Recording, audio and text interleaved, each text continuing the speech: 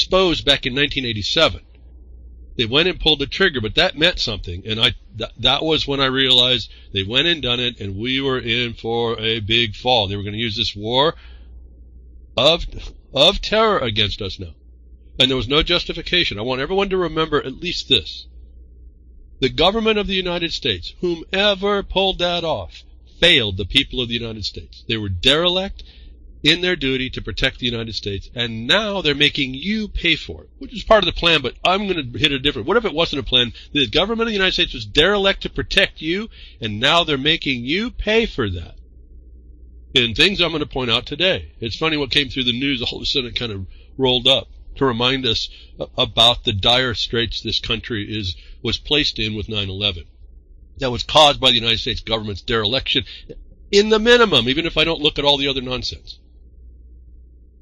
And so we're going to get, again, it came out just in time, a former CIA analyst, I doubt it, is telling you a story it came from Afghanistan. That opens the door to a whole bunch of other nonsense that isn't being talked about. But Putin done it, I guess, and it wasn't enough. How's that? Now let's move on to really what starts to bring up an attack, the ramifications of this 9/11, which I really didn't, that it came up, that I had put these tabs up and then this story popped up today. Was kind of interesting to bring me into what I was going to say anyway, but now it reminds me of the cause. I'm not really focused on the 9/11. I know it happened. I told you what my thoughts are over the years, and that meant something, and we didn't rise up to the occasion. We didn't rise up so much that by 2010, and then I told you 2012, when it finally broke loose and I felt comfortable in explaining to it, I went to crickets because our home nation, and actually the world, bought into and would not stop this nonsense, which is going to bring essentially the prison planet that we hear. It's already happened, but you don't realize that. And so but inside that, then I brought up the idea of, well, this was always a war condition. They just made it more they made it more apparent, and they went to the ultimate thing that the government had to do, given the priorities and the precedences that have been foisted upon the people too, called national security. And I predicted that in myself, and just on my reading, that they had to go there because they have to put up something that you can't really beat in many places, unless you can show, as I've been explaining this to, that whole thing is a fraud. And now we have these little other types of cracks that have come out that I want to explain today.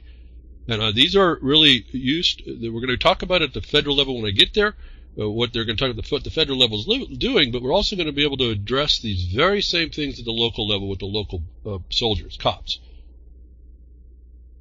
When you look at, because of the federal oversight of this whole place, and then you look at the context, you start listening for whether or not something's law enforcement or just an investigation, whether something is judicial and law to put against you, right or wrong, whatever, or the administration of an investigation, the administration, you will start to hear and see how you have to start thinking that I don't think people appreciate. And I'm going to continue to point this stuff out, especially for those of you that are on the front line trying to prove their rights. Like I have the right to carry a bear and arm out in the public, or I have a right to free speech, or I have a right to do whatever in the streets, and I'm being accosted by the cops. Those of you on the front lines, have to start hearing the things I hope I will get to today in a coherent manner relative to judicial and investigatory or administrative things. And I keep telling you, if you don't start talking through these that are recognized by the occupier, you will get nowhere, and you will get beat down because of it. And your record, you're making your proper record and objecting properly to certain things is how this thing works through. You're going to find out when you can identify fundamental rights that they are protected, but even so, you're going to find out they're handled administratively. And the way they did that is they put a higher priority in the many. As I told you last week, that doesn't mean all. So if you become the exception, not only because of your opinion, but you become the exception because you have your black and white and the obligations of this occupier to recognize in order, they have if not impossible time, a much more difficult time against you. And we're not talking about, I know so much and so I'm the power. I've got the force. They will kill you. What you do is you understand what the condition is, and you prepare your record as non-violently and don't telegraph any potential violence that they can even make up which steps you should be stepping back 3 or 4 steps to address these people who can literally pull a gun and shoot you at any time. We haven't seen that. So we're moving from the smoke, the smoke about the 9/11 and all that, and the smoke that happened to cover up all that was 9/11, blowing more smoke in our face. Now we're coming to we got to the chemistry. They get you to silent weapons. They get you to smoke the vapor. They get you to take the drugs. They get you to take the food that's all poisoned. Remember all that modernization and security stuff I talked to you about years and years ago. I said, this is the plan now on you. This is them showing you every aspect of the life that they're going to control, and you have really nothing to say. When you don't say anything, you have nothing to say. When you do say something, you're going to at least put an obstruction that hopefully others would see and then come to rally, which never happens. And I say that never. I hope to change my mind, folks. I mean, look at what's going on. White House considers new project seeking links between mental health and violent behavior. All comes out of what they did in 9/11. They put everybody into the enemy combatant status, whether or not you're going to be outwardly deemed that or not. That's how you're treated. In other words, as I point out, your presumption of innocence was stolen, and no one went to stop that. And they think, no one thinks at all, but you would sense that national security is more important. Again, the needs of the many outweigh the needs of the few. That's really not the way it works. I tell you, when the needs of the few, the needs of the few are still, even in corporate law, are protected if you know and you look at that method. In fact, that might be a good guideline. If you went to corporate law, and you looked at how the minority is protected. Now, it's not absolute, but at least gives you a measure of some say. And you look at that method, it's a similarity that you can apply in a more definite space than what I might be able to convey here behind the woodshed. Again, lots of stuff that comes in my mind. I think about how this applies, and my mind just attaches all the things, makes it all conform to work. I've made a consistency no matter what type of law you're looking at or what type of unlawfulness you're looking at, what's coming against you relative to the possibilities and probabilities of what you're up against, and then I make a pathway through that for myself. I'm trying to explain some of this to you so you can start doing that for yourselves, those of you that put yourself on the front line. This is serious, really serious stuff.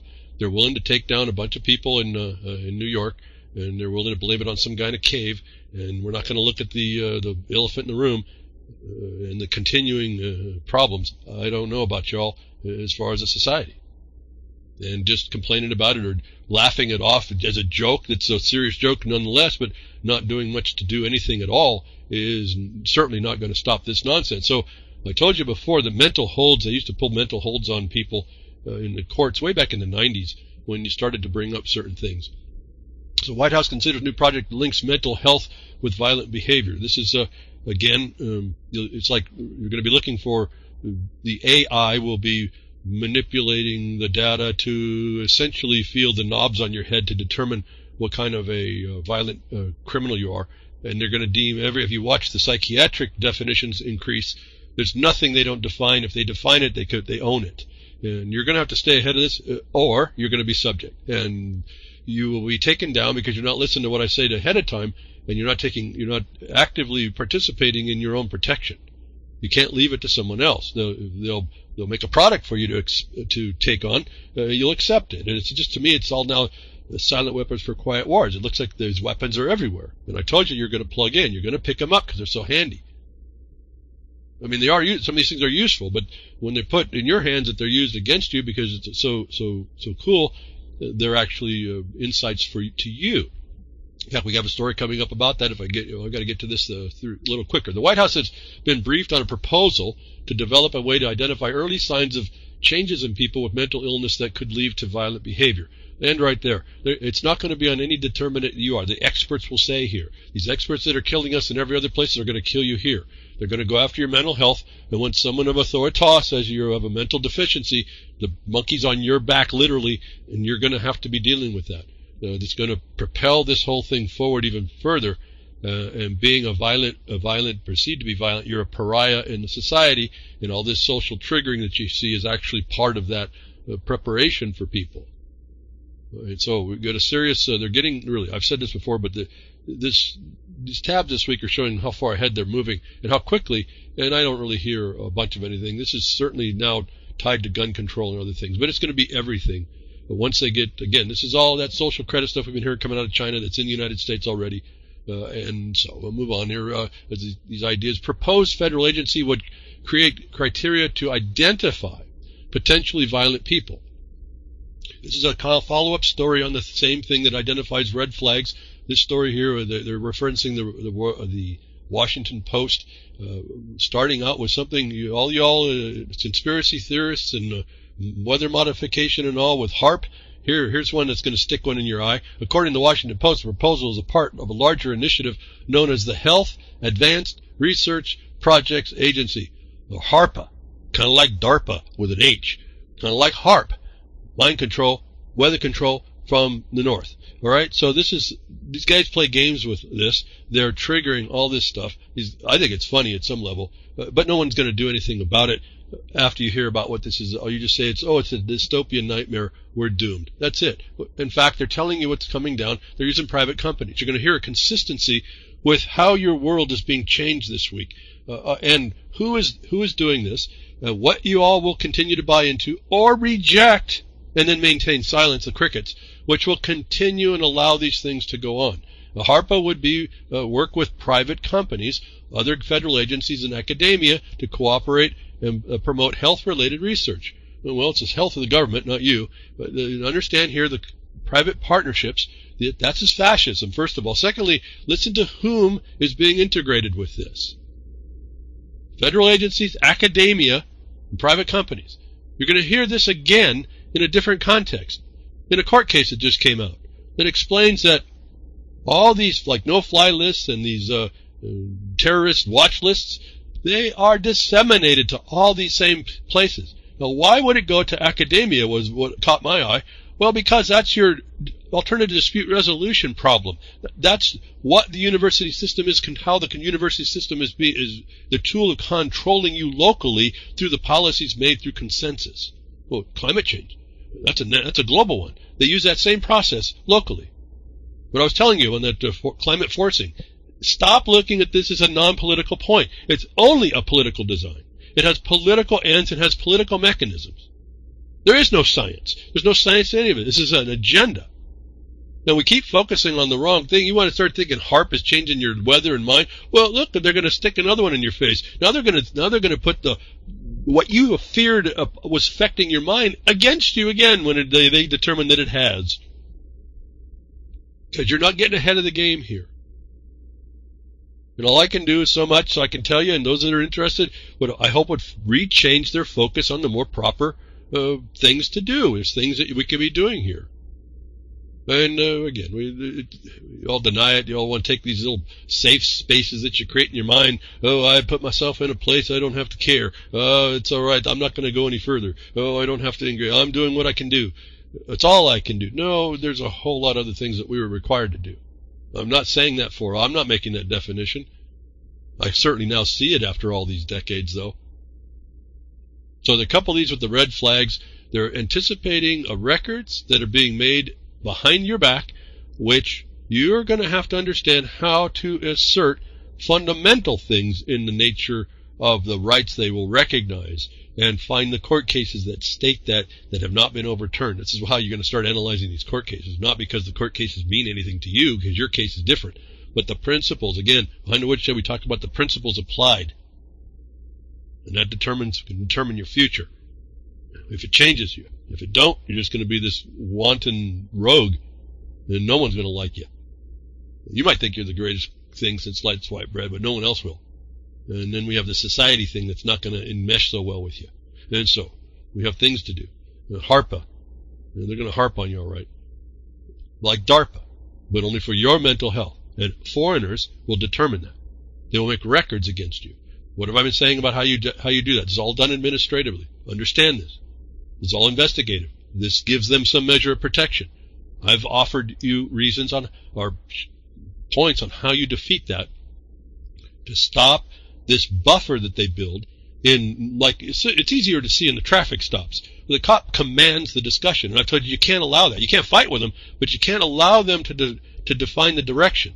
And you have to have a better word in your mouth to show what they're doing is really more of a crime.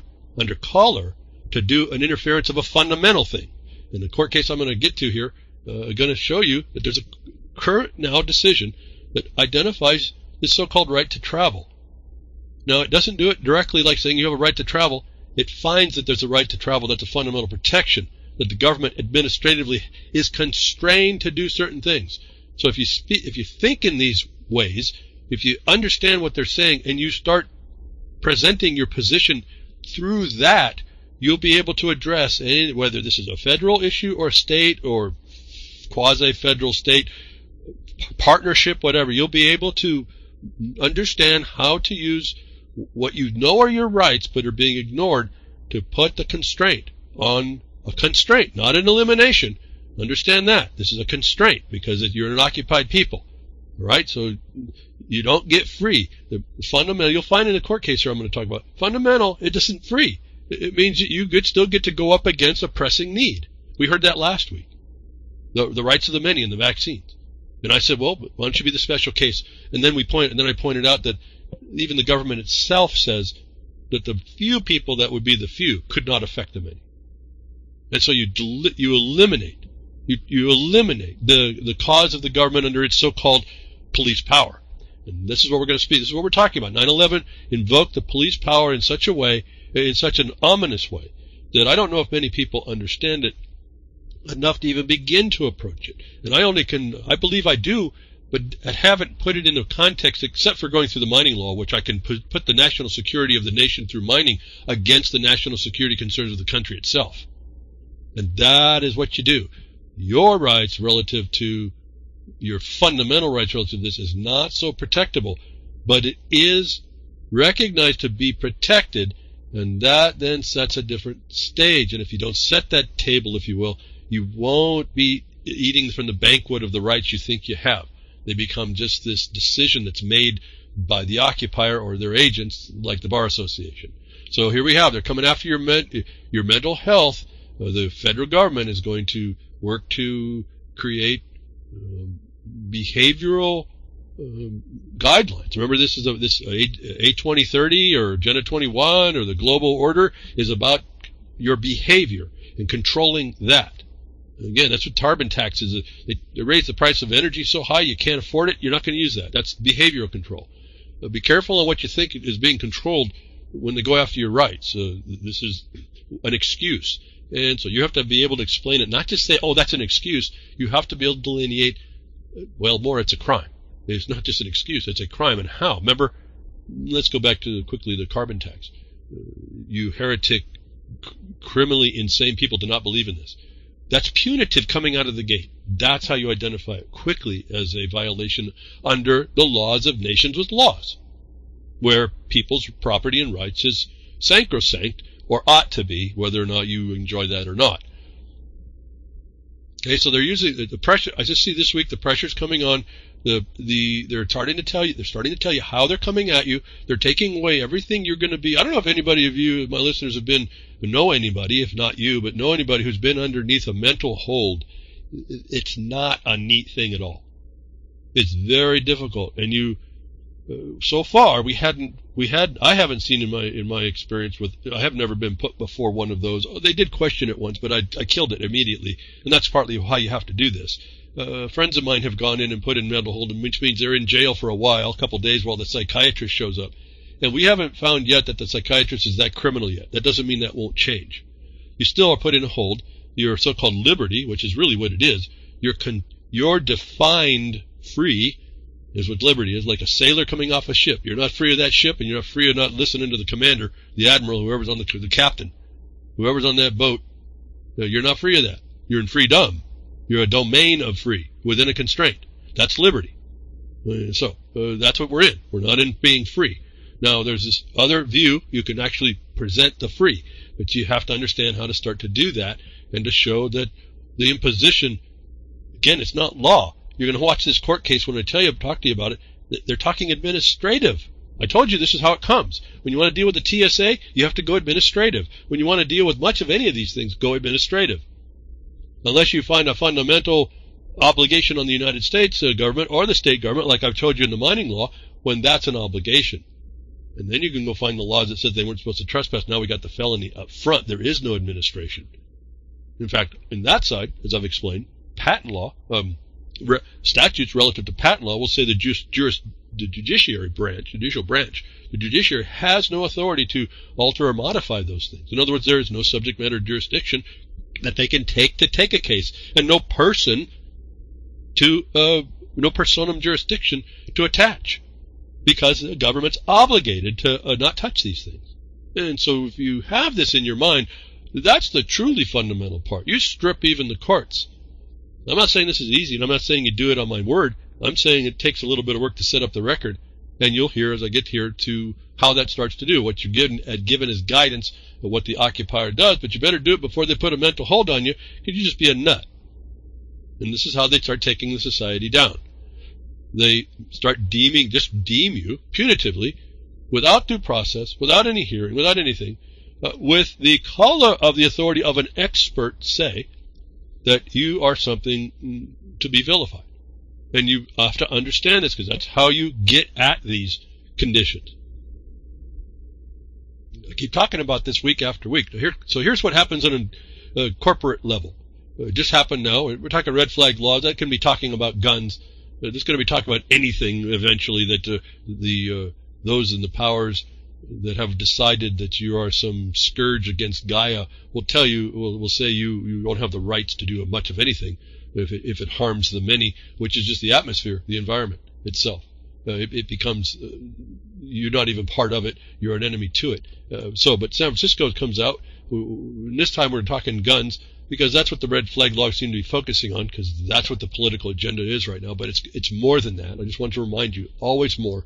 It's just they get you focused on one thing and you don't realize it's attacking the rest. San Francisco officials designate NRA a domestic terrorist organization. Now, I may feel that they are because they actually don't protect gun rights. They actually get in bed with the government to compromise. That's just my thought about that. But as a domestic terrorist organization, to be determined that without a hearing, the supervisors in San Francisco really went out on a limb to pull this out, and they did is the problem. They went ahead and said it. And there's no authority for any of this. There's no determination that they could have actually lawfully made, but they do it anyway. Now they put the scar and the taint on you. And you're going to hear that I've been telling you about the only thing we have left is due process. I'm trying to get down to this court case to explain this. The San Francisco has said that the NRA, which is a National Rifle Association, is a domestic terrorist organization, and they have their unreasonable reasons, but they make the statement anyway. So they're not bashful to make really stupid statements, and now they taint your character. What I talked to you about defaming your good name, or the name you have that was right to have, the actions that you've taken in the past, and all this thing. They diminish those just by a word. So this is I guess we could say this is a defamation case. But more importantly, they're coming after the point that was started by 9/11 relative to domestic terrorism, and naming organizations within the United States these domestic terrorists. And if your membership with that is there, then the scrutiny comes on you from where, and where does the information go? The FBI, academia, the news outlets, the governments, the police, everywhere. There's no piece of information that now doesn't get disseminated. They're telling you this in this week's news, and in this court case I'll be getting here too. So they vilify us, everybody, whether you like the NRA or not. I don't, to me it's just another organization. It's a lobbying group that diminishes yourself. It's like a union. Any union, if you've ever been involved in a union, they do sweetheart deals. That's compromise. It may not live up to the law, but everyone now starts living by it, and then you forget what the law. So when someone wants to come and bring the law, you look like a nut. Oh, there we go. Now we're going to be a mental hold. So we have HARPA and DARPA. The federal government's pulling this together. Do you understand this is military? Did that thought occur to you? It's military imposition continuously, as I've been saying over and over and over. Don't miss this. All the subject matter that's talked about has a military organization coming to make the determination for your life, for your future, for the information you're going to have, the cutting out, the censorship of it. DARPA unleashes anti-meme militia to fight deepfake and polarizing viral content. This is military coming in. They want to talk about interfering with elections and this and that and the memes that might do so.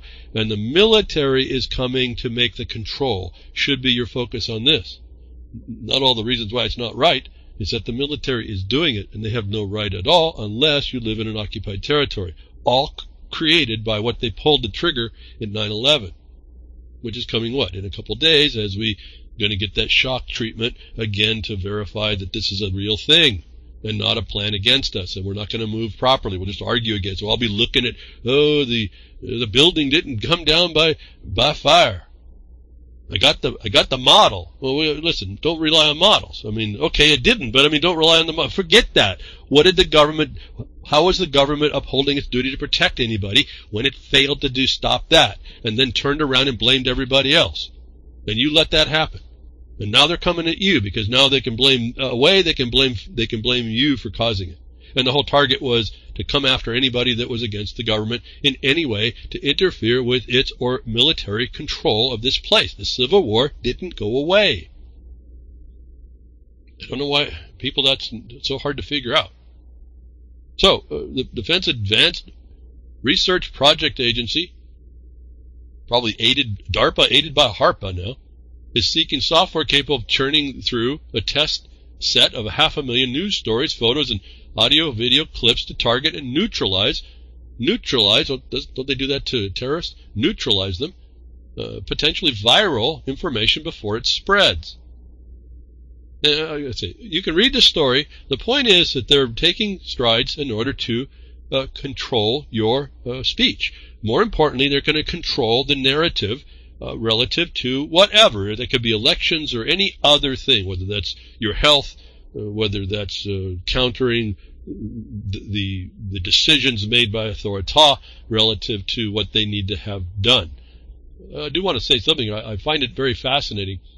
One of my browsers will not load Russian today, and yet when I go through a proxy, it'll load.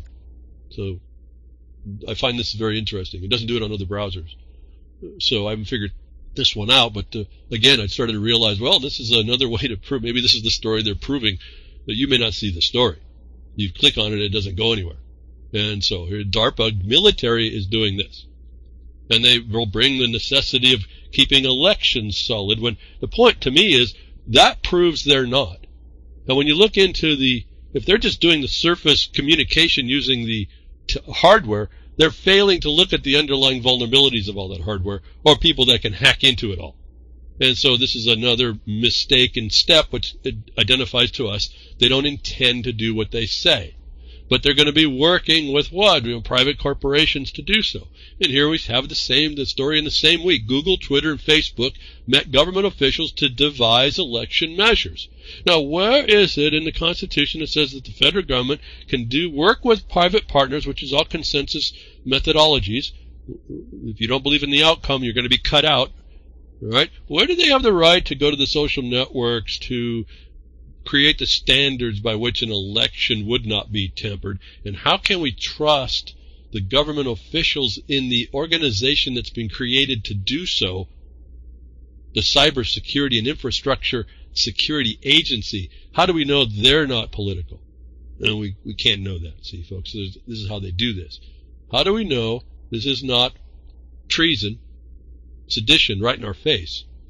When they're telling you that they're getting together with the main social media, and we know they're all integrated, they're all in bed, they're all getting contracts, all the suppliers are all working, the private parties are here doing the work in closed meetings, agencies that are supposedly lawfully set up in the government underneath ostensibly important things like election control. Folks, remember, you do not elect the president and the vice president of the United States of America, you people.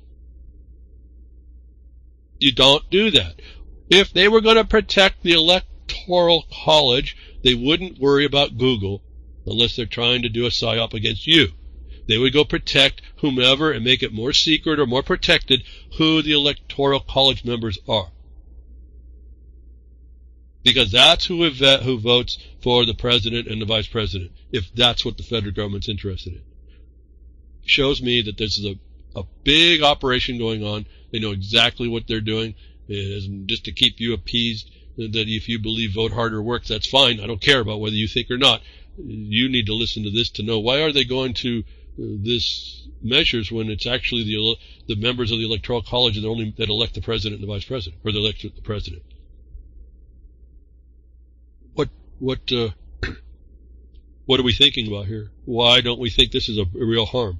Why do we put more what's most important, trust and confidence in this confidence system? This is again, I think it's misplaced looking. We talk politically. We don't attack the politics. We don't attack it as a weapon. We want to take sides to it, or don't take a side at all and say, "Oh, look at how big I am because I don't agree with either." And yet the system is coming on you in different ways, and pretty soon you're all going to be deemed to be too nuts to have a say, and you'll be put in your little bitty squares and whatever. Your life will be constrained. You'll be put on monitors. You don't think that they're going to force the monitors can be just the social credits as well? And they do it preemptively. You're going to hear that in this court case when I get to it here. I'm trying to get to it quickly. And then, so we're here, Google and Twitter and Facebook met with government officials. Who are these corporations, folks? That they have a front seat that you don't. So you mean nothing also. But why are they after you? Because they got to keep your confidence. Because they're not going to affect actually the Electoral College. Those people that are placed and selected by the states to be there to make the vote. And so remember these things. But here's the vulnerability. Even if they had the right, Google, Twitter, and Facebook, even if, I love the even if argument, and even if you did it, even if you had all the right, you still failed, you're still wrong, you're still a criminal, is how I like to run it. And you don't do it by your opinion, you lay it out the facts and the elements to show, even if the government asserted its point, it would be wrong. Or anybody, any authority, any expert. Maybe not enough. Remember, there's other things. Maybe they only focus on a narrow aspect. Remember, the property doesn't mean the right to the property. In fact, the property interference is extortion, and when you affect the right of a property, that's coercion. Two different felonies. Supermicro. So here's the Google and Twitter and all this, and they want to focus on this social media network. It's just a software program that runs on a hardware. Supermicro. Did they go address this problem? No, of course not. Supermicro bug could let virtual USBs, non-existent USBs created in software to take over corporate servers. All y'all that want to believe the United States is a corporation, and you can go to Title 28, Section 3002 to prove it. You think that they have corporate servers in the United States of America? Do you think that the Supermicro bug that can make virtual USBs to allow interjection of software hacking anywhere they want and to exfiltrate and infiltrate information, do you think that your elections can be secured? Anyway, so this article right here just disproves what they're doing can do anything, and it's all for your consumption. So literally, vote harder, because you can just push that mouse button, you can punch those little holes, scribble that pencil, do what you want to do on the federal level, even I think at the state level. So I've seen the evidence of the old machines. I know they did it. I've seen all the evidence of the electoral hacking that's done in software.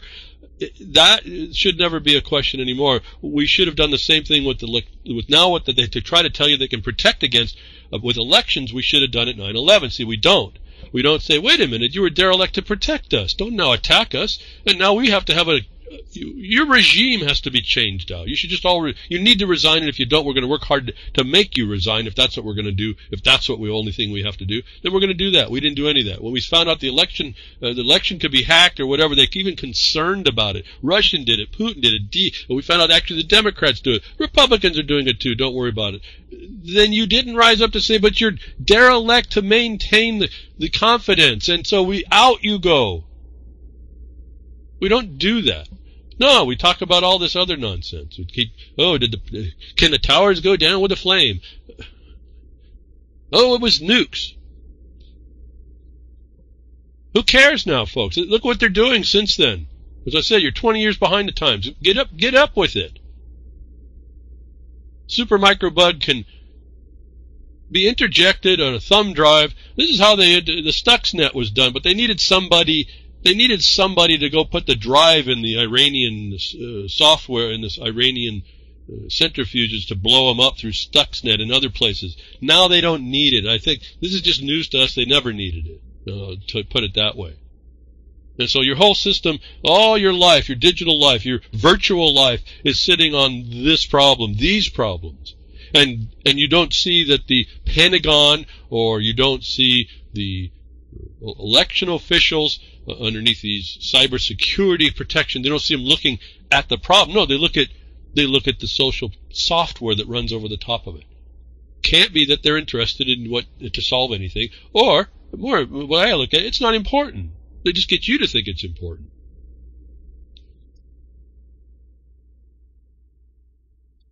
So this also starts to be, they treat you, what? You're a mental midget, you're mentally harmful, you're violent, you've already been an enemy combatant, so you have no protection against that. They called you that, but you didn't have any due process. No one said anything about this stuff.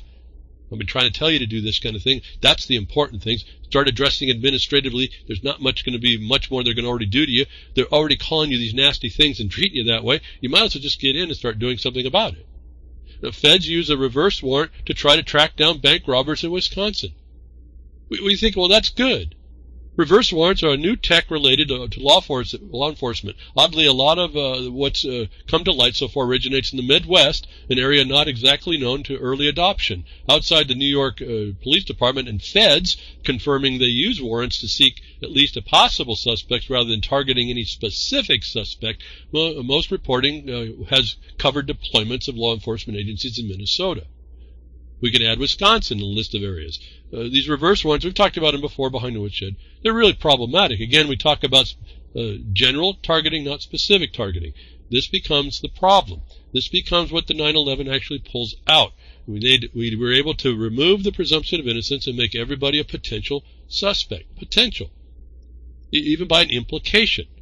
And so if we can use reverse warrants to suck people up into this infrastructure they're building, and you're part of that digital dynamic, you're not having much protection against all the rules and the things that are going on between private corporations and election officials, or the government making its experts evidence or statements able to take you down by a mere statement that you have a mental problem, that you have a behavioral problem. You're a behavioral threat to the many in the board who won't step up and stop this nonsense, who will not go after the judges that allow for generalized reverse warrants.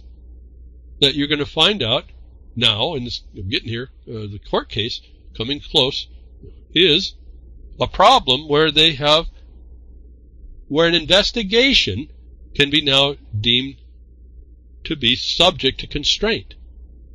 Now, if you see the judiciary allowing these things, the administration certainly taking great license. Okay, so then we have this condition in the war against you. We have the ability to infiltrate or exfiltrate information within the systems.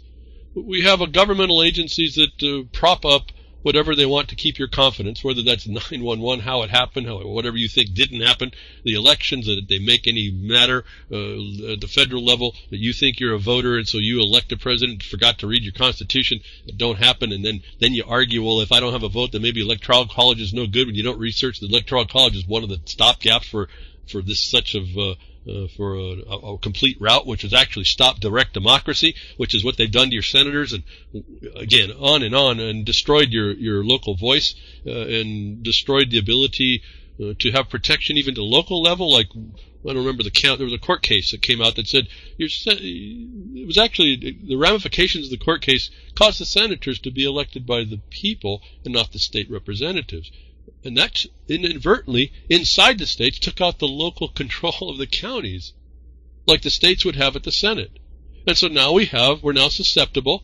The pendulum swung completely the ill that the Supreme Court was trying to fix because they got politically involved instead of judicially involved, swings the pendulum to today, and I'm having to talk to you about consensus process destroying our nation, our productivity, and all this other stuff. It's swung over there. Because local jurisdictions, like your counties that were duty-bound and intent to protect you, cannot. And this rolls down to the same thing about the Electoral College. There's a group of people that vote for these people, but then you have to look and see, what are you sitting in? And nobody wants to really look at that. They just complain. They don't come up with a better idea. No, they make the decisions that get us here, and we're having to talk about how bad it is. So the feds are doing reverse. Well, the feds are doing a whole lot to take advantage. They're doing it because of 9/11. The story that pops up, I didn't even know. I mean, literally, I didn't realize it was 9/11 until I saw the story about, Putin did it to Bush. And you look at the story, wait a minute, that looks like a setup, because it doesn't talk about a whole lot of other things. How did other people know? If it was just Afghanistan and the cave people, how did other people know? There had been a great meeting one day that they all kind of knew what was going to happen, and at least 6 Israeli Zionists were standing on the bridge looking and celebrating, so that should have been a problem. But at any rate, this was all known before, like I said, 1987, long before. But here we get to the point now. I told you, silent weapons or quiet wars. Feds order Apple and Google to hand over names of 10,000 users of GunScope apps. Now, I'm not on the gun thing. That's a writing thing on through today, too. The red flag laws and these gun ownership and all this. This is an attack on you that the courts have allowed the feds to go to Google and Apple. And all of you that thought it was cool to have a GunScope app, they now have your, however, they now have your account name, and they now can track you down for whatever. Well, if that comes behind the scenes on this HARPA, and that's deemed to be a violent behavior, you're now on a list that you don't know about.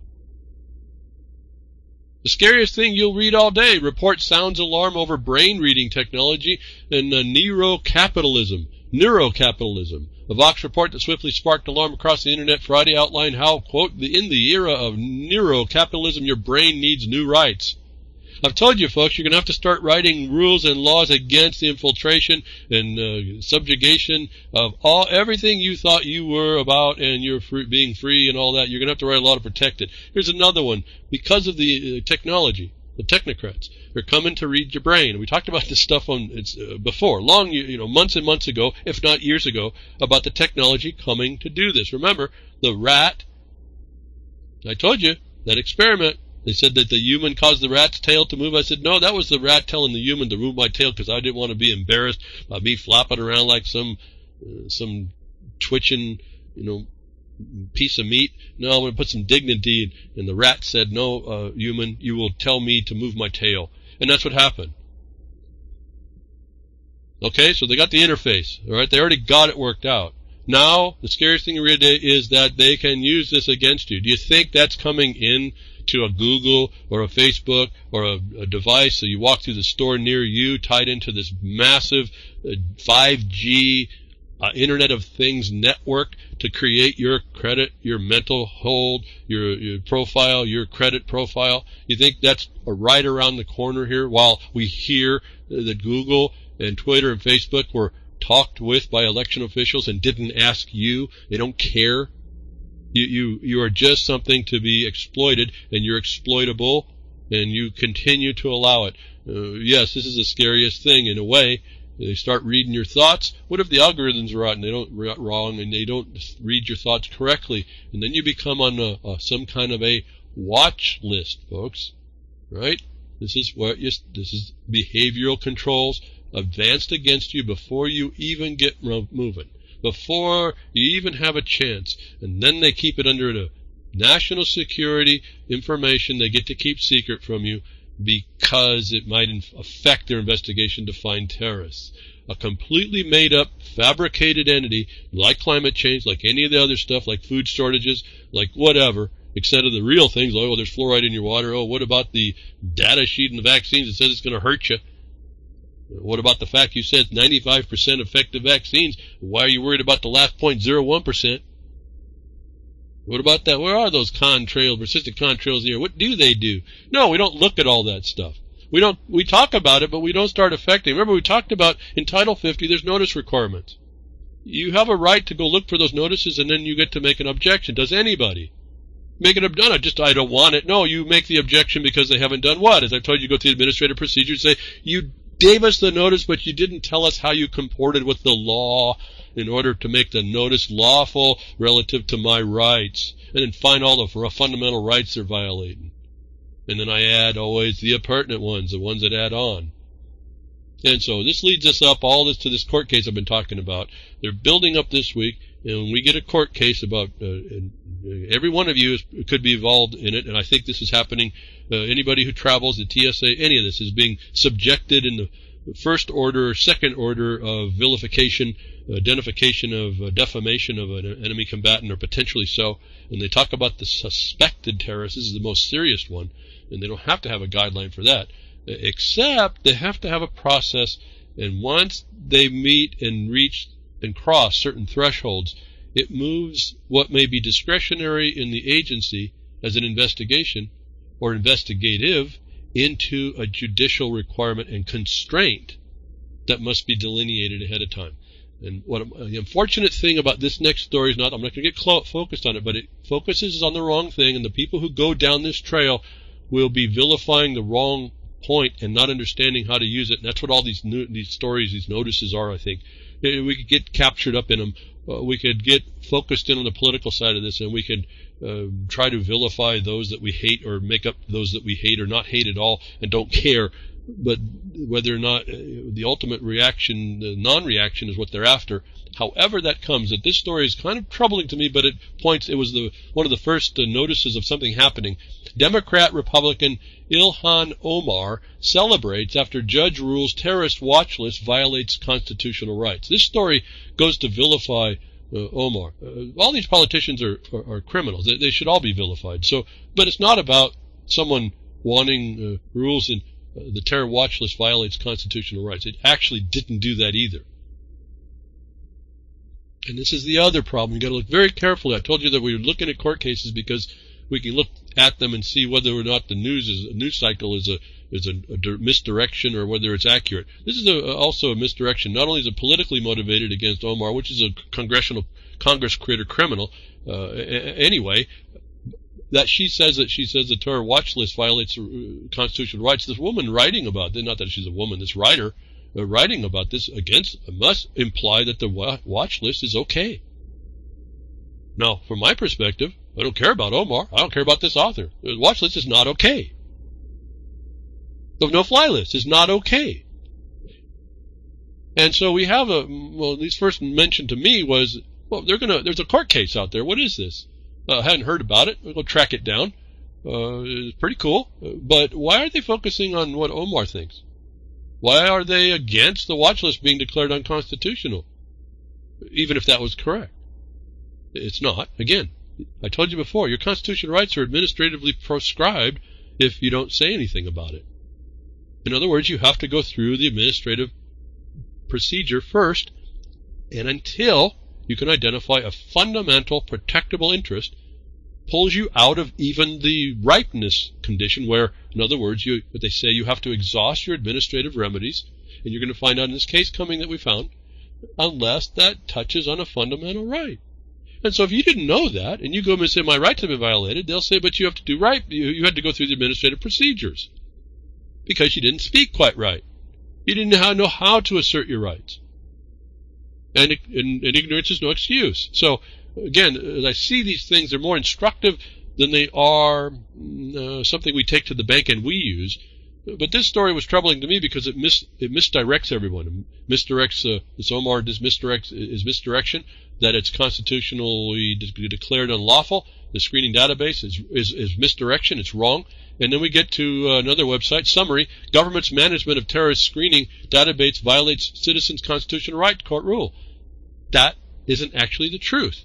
When you go, and this is probably the most concise discussion in this link, and you'll find this when you come to the blogcaster, of how to read the case through in the general sense, what it was going through. He talks about the issue, this and that, but all the headlines are reading that this violates, the database violates constitutional rights, when in fact, the method that they have, the procedures are violating the rights. They actually agree that they need these lists and databases.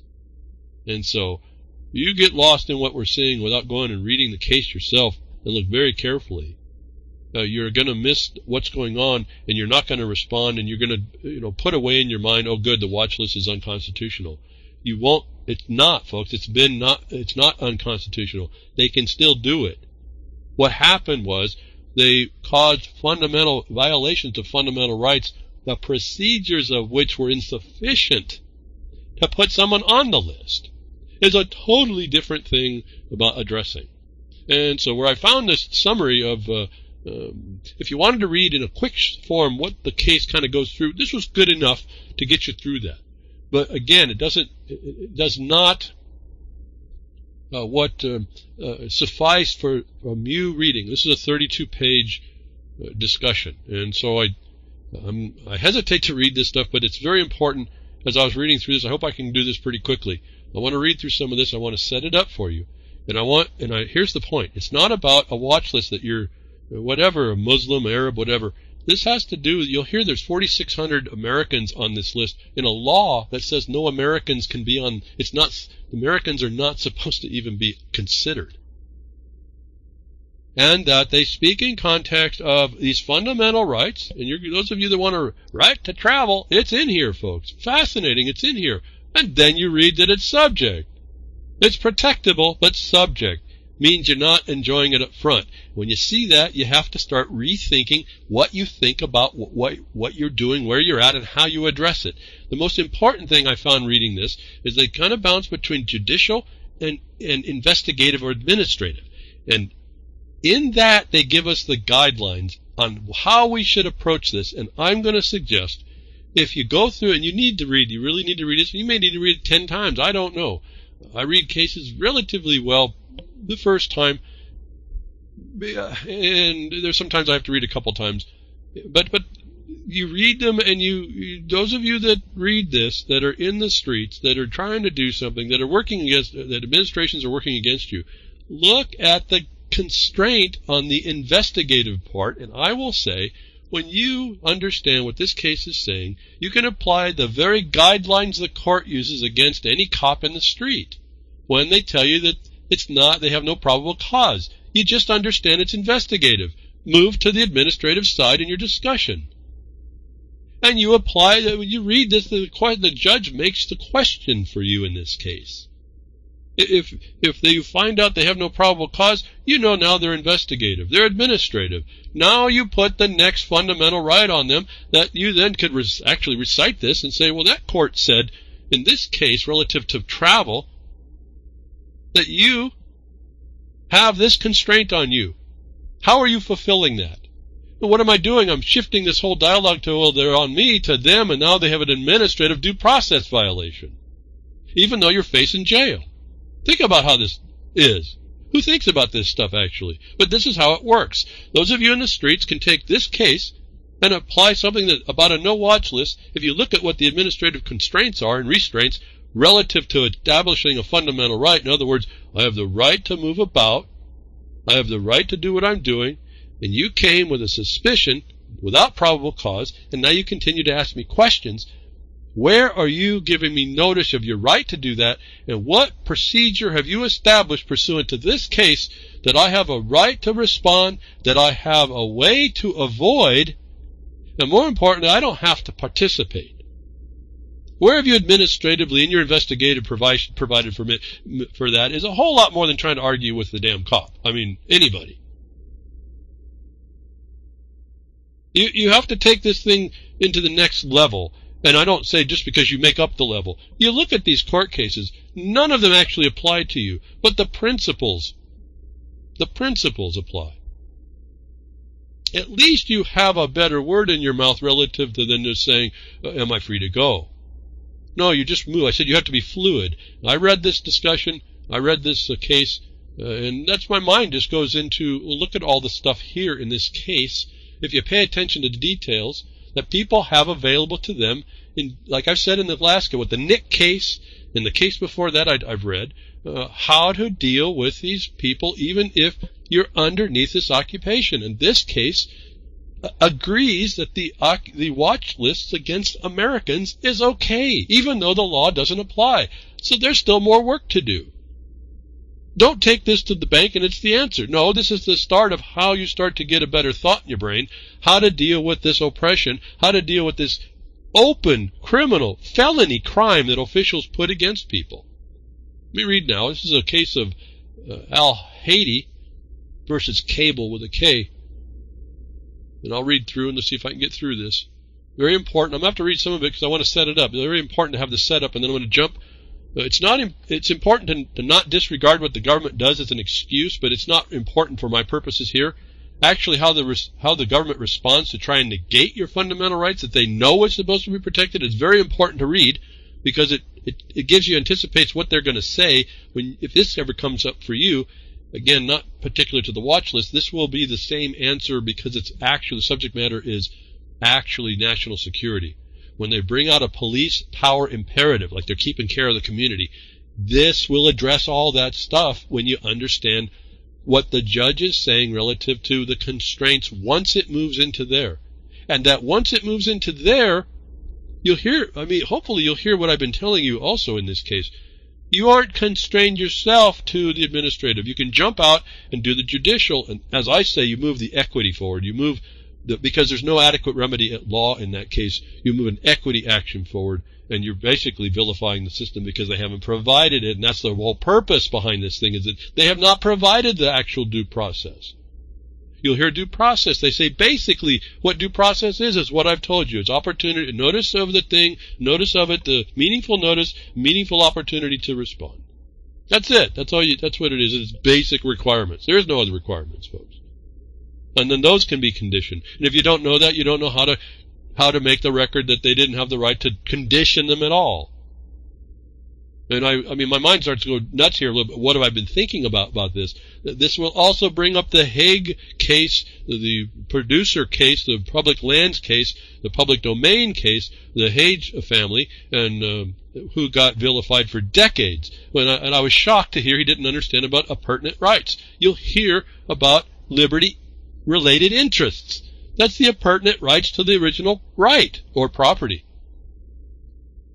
This case will identify these things I've been telling you, and partly why I want to kind of read it to you. So if you don't listen to me or can't hear it from me, this case it's not the end-all case, but it explains it. So here we go. And it's just a memorandum of opinion and order because, and I think I have to read this, and I don't know where, I couldn't find a readable content, a searchable content file, and only the first page is searchable, to go through and give you the highlights. So it makes it a little bit more difficult. But this is just a memorandum of opinion because the plaintiff, who were the 23 people who found harm, constitutional harms could be done with the way they do this, made a motion for summary judgment. The government made a motion for summary judgment to end the case, dismiss the case. And those two summary judgments go together before the judge, and the judge has a standard by which they deal with that.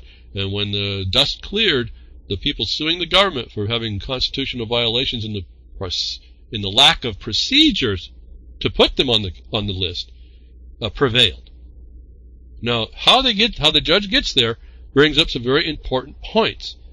So, memorandum of opinion and order. So this is a summary decision. There's no court case. They didn't determine, and you'll hear it. I mean, if I can get there, as far as the point in the statement, they don't say that the watch lists or the no-fly lists are unconstitutional. They actually say the government interest in national security is compelling. And I've told you need to attack that. I've told you a couple things.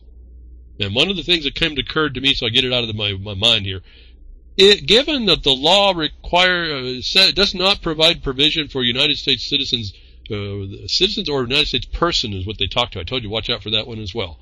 Does not actually pertain to that, then this whole thing can be attacked. And now I'm back to your presumption of innocence. Where did that go? And you'll hear inside that the presumption of innocence has a power, but they don't say it that way. So I'm going to start reading memorandum of opinion and order. Plaintiffs are 23 United States citizens. And in some regard, folks, I want you to think about this. There's 4,600 Americans in this list. Yeah, it's a drop in the bucket, but it's like we're not supposed to convict one innocent man or woman, are we? But here we have 4,600 that their lives are essentially destroyed. I know by the ruling here, the chairman of the mining district is on this list because of something that he signed that we did to try and stop a crime against the Secretary of Interior, and how he's been treated since at the airports. He fits this description of no longer flying and has to drive because of his mistreatment now. And so this case, I just sent this case and some other cases to him, I said, here's what we've been looking for to delineate the problem. And this is a case that says that when they finally come to the answer, because they don't have an answer to this case, the judges ask for more. What are you going to do? Between you two parties, how are you going to reconcile this? And the government's got their say, and the plaintiffs have their say, is that you're going to be able to inquire whether or not you're on the list in order to deal with it.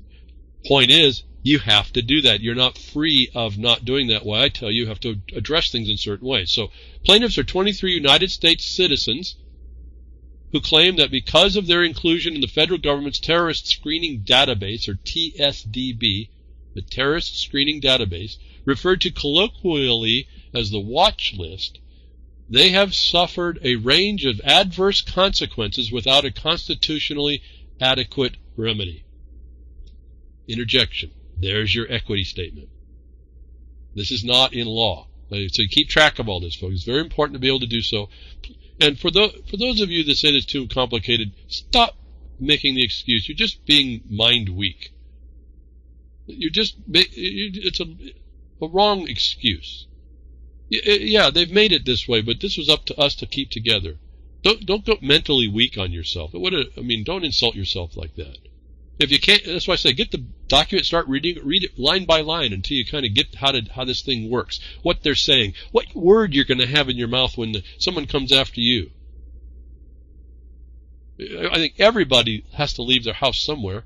There's all kinds of happenstance that could go on that you may have to say something, have some response. Or not. Know when to not. Know when to hold them and when to fold them. Right, Vinny? You're good at all that song stuff. I'm not. I just listen to this and those songs come in my mind relative to what I'm reading. And these are truisms in the world. And we don't even pay attention to that, even though we want to be entertained by all that. Referred to as a watch list without a constitutionally adequate remedy. There's your equity statement. Going on here. In Muhammad versus Holder, the court concluded the Department of Homeland Security Traveler Redress Inquiry Program, DHS TRIP, as that process existed at the time, did not provide. This is a 2015 case, folks. If you thought that I didn't tell you how this has been working down, that there was still ability to protect yourself. And it's there to step on as a foundation. I don't know of anybody that has. But here it is. This court case tells us that there's foundations to be working with to stop this nonsense since 9/11. As the process existed at the time, did not provide a constitutionally adequate remedy for the United States citizen who had been listed on the no-fly list, which is a subset of persons included in the TSDB who are prohibited from boarding a commercial aircraft that traversed U.S. airspace, and outlined that what it considered to be relevant considerations in assessing whether the subsequently revised DHS trip, which the court concluded was not constitutionally deficient on its face, provided the constitutionally adequate remedy in its application to any particular case. So understand how they're parsing this through. You do have to read this and read this over a couple times, and you got to keep track. Again, it is imperative to be able to read these cases. This case won't be your case. This will be the standards on how they're going through, how the occupier, how the judges, so-called, and I'm not addressing whether that judge actually has jurisdiction here. I don't really know. What I can tell by the statutes, there's a big question whether this would hold up anyway as law. And so this also sits here, this United States citizen. There's a definition for that. We talked about the passport. The definitions that are in there. Maybe you're not. And so you would bring a case maybe slightly different. And this is where I say the presumption of innocence means you have no status at all. And they don't have the right to put it on you to put you in the process. If they don't have the right to put you in the process, they have no subject matter or personam jurisdiction, don't they? So we would tell them how they can treat us if we tell them the wrong thing. You don't understand the dialogue here. And this can apply anywhere, whether it's a traffic citation and license, whether this is a permit, a trade occupation, a profession license, as you see in the States for permission to do a privileged activity. It addresses all of that. So, excuse me, I'm interjecting. It's important to understand all this as I read this, and it's going to be hard, but I'm going to continue to try to read straight through. The court concluded that it was not constitutionally deficient, this new revised DHS trip, but did it provide constitutionally adequate remedy in its application in any particular case? There's your special case designation, if you can be one. An individual's listing in the TSDB, in other words, there's an individual here, and that's got a definition as well. And I'm just telling you to take note. Whether or not the court is actually absolutely accurate on its application of these terms is something you have to consider. I put importance on them, but because I work on the aspect of what? I want to consider the worst case scenario than the least case. I just don't want to be any of this if I can not be any of it, and I want to protect against this, given that this is how they discuss who is subject and the constraints. So an individual's listing in the TSDB without more does not prevent them from boarding flights, but that listing is disseminated to and used by federal, state, and foreign government agencies and officials to support various diplomatic and security functions, and does trigger a variety of other consequences, including restrictions on the individual's ability to travel. Look where it goes, this stuff, folks, around the world, if you didn't think this was already global. And it does interfere with your ability to travel. You don't have the right of travel. You have to have the ability. In this action, the court now considered, let me get back to the term. Yeah, this is an action. It's an equity action. It's all actions in the federal court. They're all equity. So he says the right word. He doesn't say case there. Here you go. The court now considers whether THS TRIP, as it currently applies to a listing in the TSDB, provides to these United States citizen plaintiffs a constitutionally adequate opportunity to challenge their presumed inclusion in the TSDB. These are serious things you have to understand. Remember, we talk about you live in the world of presumption, and it's against you. He says it, this judge says it right here. Anyway, going on. As the court acknowledged in Muhammad, and there's a court case citation, I think it was the 2015 case, this constitutional inquiry presents unsettled issues whose resolution is complicated by the criteria used to compile the TSDB, and, quote, the classified information that of necessity is used to determine whether a person satisfies that criteria. Powerful statements in their application. Necessity, very difficult to destroy, certainly when the government sets it up. And so this is how they're hiding this whole thing. But it does set up an inquiry that presents unsettled issues. Let me remind you of the Nick case. They said when you have a takings issue up front, the takings itself is the constitutional harm, which does cause we'll use the word now, standing. You'll hear that later. That does cause immediate standing. It eliminates the administrative side. So keep track of this. I said it a little early, but keep track of that. That they're talking administrative here, and they're using necessity against you. Going on. Presently pending are the parties' cross motions for summary judgment as to the plaintiff's remaining claims. Count 1 of the amended complaint, a Fifth Amendment procedural due process claim, and Count 3, an Administrative Procedure Act APA claim. Underlying both of these claims is the plaintiff's contention that they were denied a meaningful opportunity to challenge their presumed placement on the TSDB. Now, let me go stop here.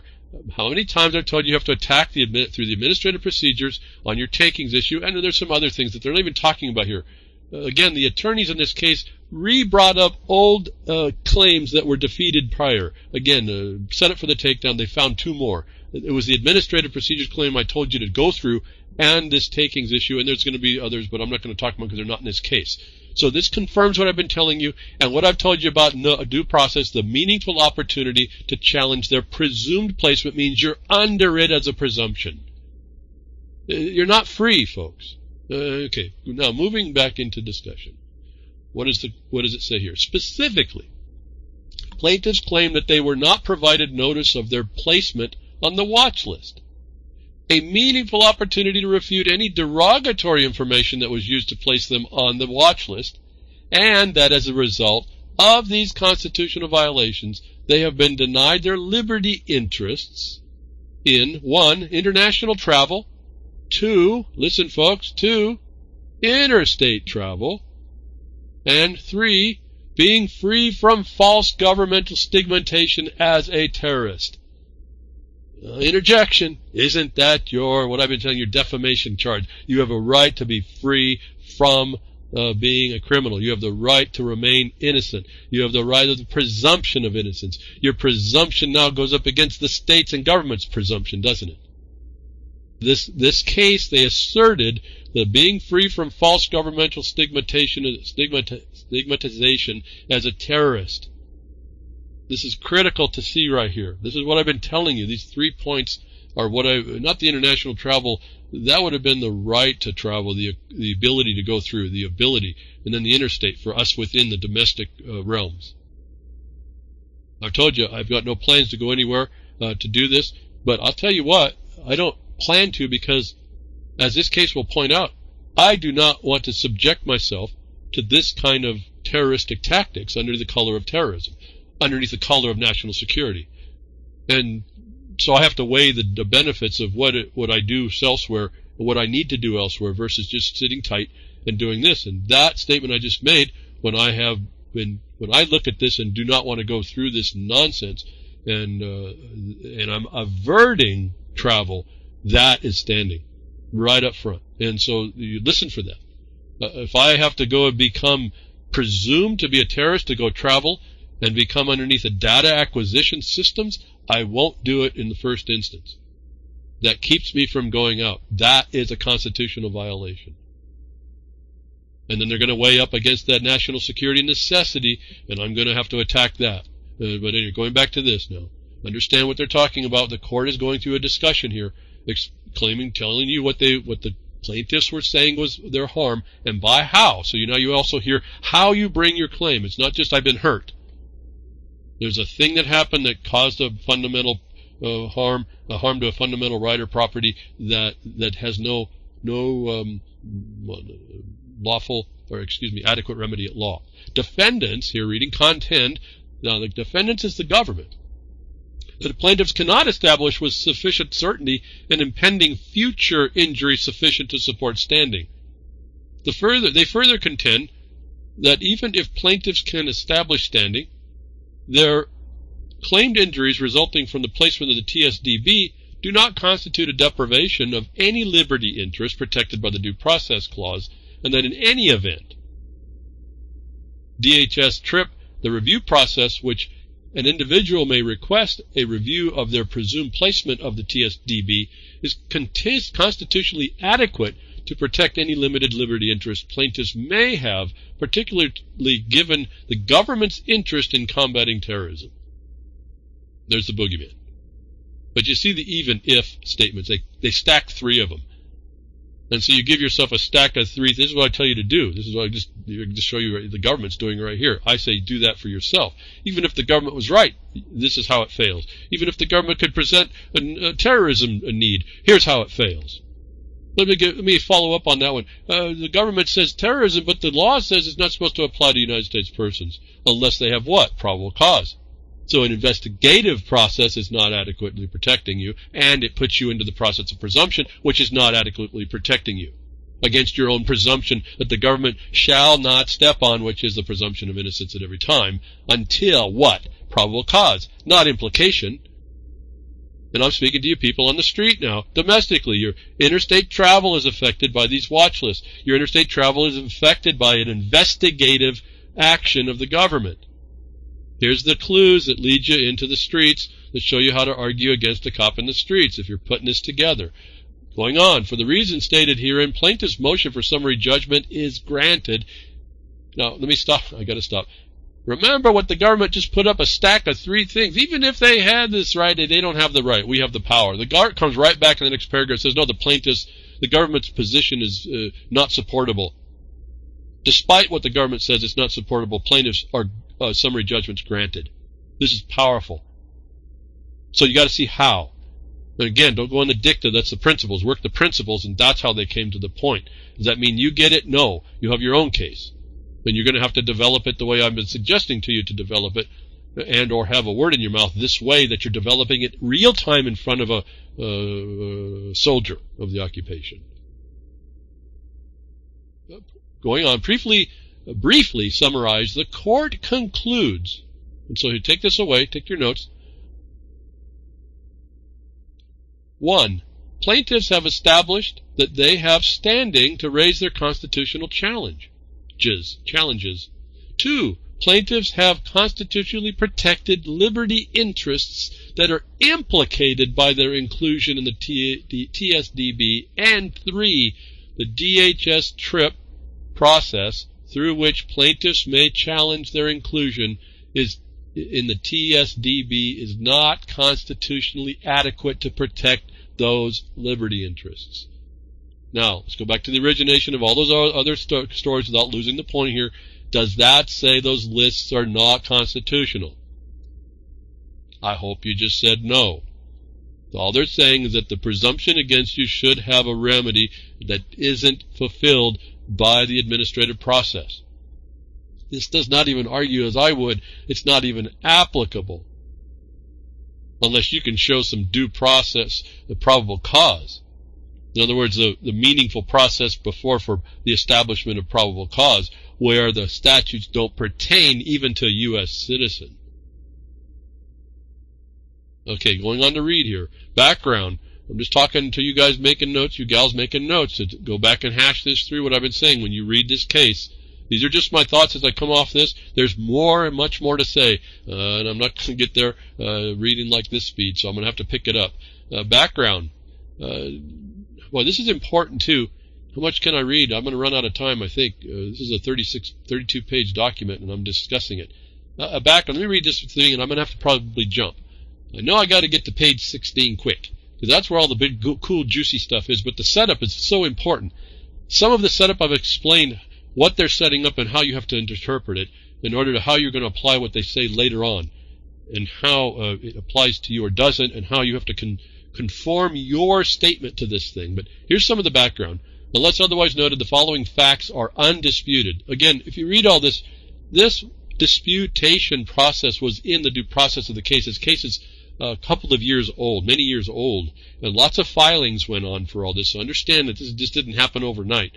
But there was a give and take in all how the rules of evidence were applied. And the following facts are undisputed. And this is the point of a summary judgment. If there's no facts, if all the facts are undisputed and those facts amount to fulfill the claim of the party making filing the lawsuit, it's summary judgment. If there's any outstanding facts that could turn on the outcome of the case, it doesn't get dismissed here. So this is important too to understand. A, the TSDB, the Terrorism Screening Center, the TSC, is an interagency operation within the Federal Bureau of Investigation that also involves the Department of Homeland Security, DHS, the National Counterterrorism Center, NCTC, and the Transportation Security Administration, TSA, and the United States Customs and Border Protection. Pause here, folks. Does that mind blow you? And the FBI is like top one, and they're the ones that says so-called sovereign citizens, which is an oxymoron nonetheless.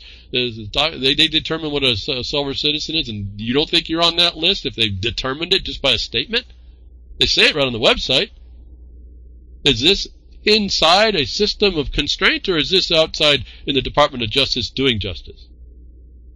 This judge exposes for you who all the players are that are doing that all agree to an unconstitutional process, to a presumption that's also applicable to you, and never said anything about whether that was right. It can't mean also that the Congress meant any help to you as well. It's going on. Statement of the material facts. Of the material facts. Referencing documents, the TSDB is a centralized collection of information about listed individuals, including biographic and biometric data that is compiled and maintained by the TSC. The information contained in the TSDB, which is unclassified, is, quote, updated continuously and disseminated around the country and world in real time, close quote. You don't think you live in a globalized, controlled world? There's your statement. They did it through 9/11, folks. It was perfect. They executed it perfectly, and they're still executing people, the plan, and pretty soon they'll be executing people. Statement of Material Facts 12. As of June 2017, approximately 1.2 million individuals, including approximately 4,600 United States citizens or lawful permanent residents. And there's maybe the definition of what a United States citizen is underneath this law, folks. The or doesn't say either. It says or. That's conjunctive under federal standards. Otherwise, so that United States citizen and lawful permanent residence is the status. And so, anyway, that's up for you to discern a little bit closer. Why I say be careful on these determinations. But including 4,600 United States citizens, I'll guarantee you that it doesn't matter. Just a United States citizen. Forget whether or not the question comes up about their lawful permanent residence relative to the naturalization laws, which people that are born here shouldn't be under. Correct? I mean, this is how they pull that off. What, Title 8, I think, is that under the United States Code? Where included, where all these are included in that TSDB. An individual may be nominated to the TSDB by a federal government agency or foreign government. Now, for those of us that, well, I just had to correct myself. I was going to say, for those of us inside the United States of America, foreign government should be the least of our worries, but then we find that Twitter is a cause of action, isn't it? Foreign government don't like what you're saying, all of a sudden you get put on this list, don't you? And so, again, we're all tied up in this system around the world here. You're nominated. How you get nominated? You're going to be voted. You don't even get. No one votes for you, folks. You just get nominated and you win. How's that? Fact 16: nominated individuals are added to the TSDB, and their nomination is, if their nomination is based, quote, upon articulable intelligence or information, which, based on the totality of the circumstances and taken together with the rational inferences from those facts, creates a reasonable suspicion that the individual is engaged or has been engaged or intends to engage in conduct constituting in preparation for or in aid in or in furtherance of or related to terrorism and or terrorist activities. That's a quote. That's out of the law most likely, and I'm going to put those ors back together. It doesn't say either. Those or. Just say you're going to eventually cut out everything they say and get to the last comma. In preparation for, you can cut out everything you saw there and just go to terrorism or terrorist activities, and you will have qualified that whole sentence. In other words, each one of those statements is a part of the last thing as a definition. This is not a list of individual things. This is all talking about terrorism or terroristic activities. And if you're not a terrorist, you're presumed innocent from that, notwithstanding the 911 laws, the engagement there, then this is only relating to terrorism, actual findable terrorism. But they don't need probable cause, they just need suspicion, rational inferences. And so you have to understand all these standards that this is administration is using, not judicial. All nominations to the TSDB are reviewed by the TSC as a review process internal, which in assessing whether an individual should be placed in the TSDB must determine whether the United States government has a, quote, reasonable suspicion that the individual is known or suspected terrorist. A known terrorist is defined as, quote, an individual who has been, 1, arrested, charged by information, or indicted for or convicted of a crime related to terrorism and or terrorist activities by the United States government or foreign government authorities. Let me interject here. The charged by information, that's before conviction. So there just has to be an information. And they said already there's administrative informations that are rationally inferred by the facts. So be careful on what you think is they're actually saying, and maybe don't narrow it down there. But the United States government does this, but you also know that the United States government might be every state agency, isn't it? Who are under obligations to talk about this. Or, going on, 2, identified as a terrorist or a member of a terrorist organization pursuant to statute, executive order, or international legal obligation pursuant to the United Nations Security Council resolution. Let me interject again on that. And that is where I was telling you before. This has to do with terrorists or members of organizations. And they've extended it to everybody. And this was improper. They don't have a right to engage you. It's like when I say about the tax code. But until the commissioner finds your activity, so-called a quote activity, is liable to tax, and that the person therefore is liable to tax, they have to give you then due process to determine and find all these things with you in a meeting. That's the example of how this should actually work, in large respect, relative to your presumption of innocence, not your presumption as a suspect terrorist. But anyway, they define suspect terrorist here as an individual, quote, individual who is reasonably suspected to be engaging in, has engaged in, or intends to engage in conduct constituting in preparation for, in aid of, or relating to terrorism or terrorist activities. Again, to understand that a suspected terrorist is an individual who is reasonably suspected of engaging in terrorism and terrorist activities. Past, present, future, whatever, in your dreams, whatever. Now, is that any of you? And if it's not any of you, why are you subject to this presumption? Is what I would say my first step coming out of the gate with these people. And number 14 here, in determining whether to accept, reject, or modify a nomination, the TSC may consider, but may not solely base its decision on an individual's race, ethnicity, religious affiliation, or, quote, beliefs and activities protected by the First Amendment, such as freedom of speech, freedom of exercise of religion, freedom of the press, freedom of peaceable assembly, and the freedom to petition the government for redress of stress of grievances. Interesting. That's a quote. So you see, that's the First Amendment, and just restated. And I wondered there, is that the only one? What about the rest of the amendments there? But at any rate, if you say something out of turn on social media, then they really can't put you on this list. But there's no check and balance, we find out, about that. So going on, the TSC may also consider an individual's travel history, associates, business associations, international associations, financial transactions, and study of Arabic as information supporting a nomination to the TSDB.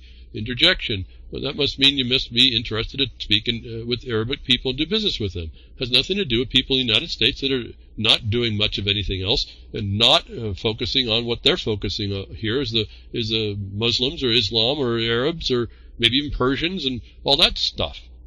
So that, again, this doesn't, because I think all the plaintiffs here were of this class of people, that's why they're mentioning it. But what if you're not? This shouldn't even be here, and it shouldn't be applied to you, is what I've been telling you to argue or set up as the facts, which are fundamentally violated because of the process at all, because they don't apply the law faithfully. Going on to read here, an individual's placement into the TSDB does not require any evidence that the person engaged in criminal activity committed a crime or will commit a crime in the future, and the individuals who have been acquitted of terrorist-related crime may still be listed at the TSDB. And so now this is a very important problem. You see that they can, just the barest peep that you might be involved. Doesn't matter. There's no thing here that you can be involved with once they put you on. It does not require evidence that you've been engaged in any criminal activity. That's an attack on your presumption of innocence. And so you're going to find as we read through this, as I'm only three more pages since the last time, how they go, this judge sets this up.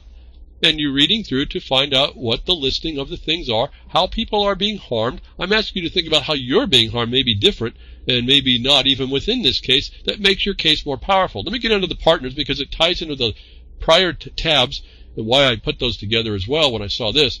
The TSC shares TSDB with various, quote, partners, including federal, state, and foreign government agencies and officials. And it goes on. What did we talk about before? What was in the other lists? Here they are, right here. And who then, the government agencies officials, who then use that information to support their screening, vetting, credentialing, diplomatic, military, intelligence, law enforcement, visa, immigration, and other security functions. These partners include CBP. Does that have anything to do with people in the United States? Well, no, but that's what they're applying it to. Everyone, which screens all individual travelers against the TSDB when they seek to enter the United States. You see that They take you as a citizen coming back, so-called, and they screen you like you're an individual traveler that's subject. That's incorrect. The Coast Guard gets some, which along with the CBP uses the TSDB to screen passengers and crew manifests for ships traveling through the United States waters and seaports. TSA, which screens air travelers against TSDB and to designate anyone as on the list as high-risk status, subjecting them to additional pre-boarding security screening. That is found in this case to be a harm in its own as well, because you shouldn't have been subject if you weren't subject, right? But they do this administratively. It's a presumption that you cannot refute.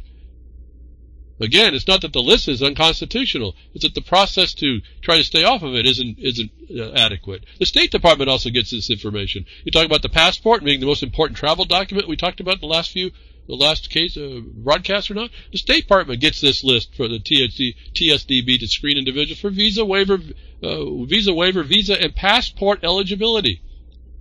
So if you say you're a United States citizen or a United States person, you're subject to this scrutiny, aren't you? If you're not a subject class, then you can make the case that you're not, aren't you? Right there. United States citizenship, in caps, and Immigration Services, USCIS, which checks the TSDB status of individuals who apply for or many benefit from immigration, asylum, and naturalization benefits. Well, all of you all seem to be under Title 8, so that's the immigration and naturalization law. Why? Why are you there, folks? Unless the United States is this foreign nation and you're going around its territory as residents.